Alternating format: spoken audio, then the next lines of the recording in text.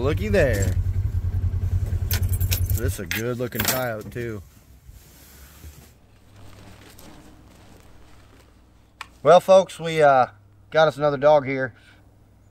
This is coyote number 39 on check day 53. We had this coyote that was running in the cows last night and just happened to get caught before they got to the set.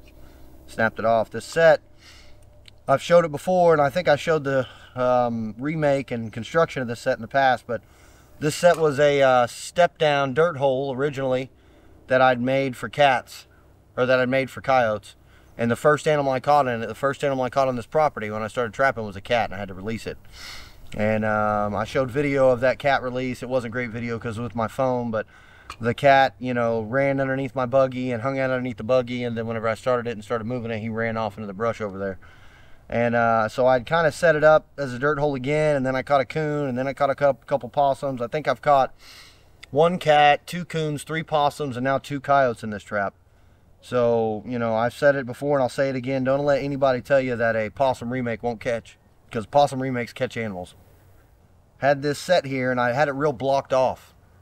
The last 2 coyotes, the last 2 animals I caught in this set were coyotes, and I had it blocked off for cats, and I'd kind of transitioned it. I'd filled in the dirt hole and turned it into a flat set that was kind of really blocked in for cats. I was hoping to get cats in there rubbing around. And I caught a real pretty kitty just about 60 yards up the 2-track here a few days back.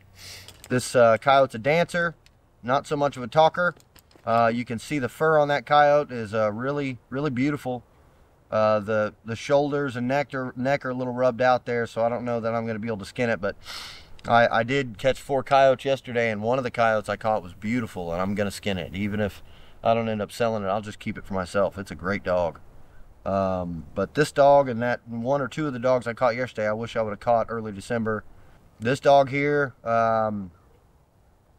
is number 38. Nope, number 39. And this is check day number 52.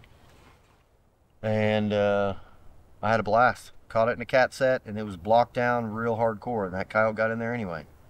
And we're gonna dispatch this coyote and move on down the line. We've still got 32 traps left to check, and we're gonna get after it.